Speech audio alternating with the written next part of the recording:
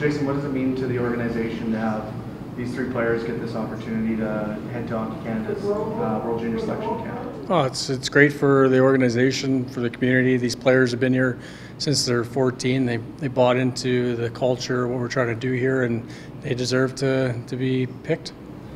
Does it say something about where this organization is at to have first time to have 3 players going to Canada's camp?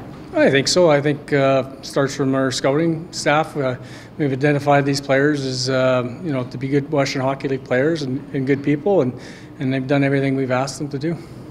How much has the development system here in Moose Jaw helped them get to this point? Well, I think our coaches have done a good job since they've been here. They've given them the opportunity to develop as players and as people.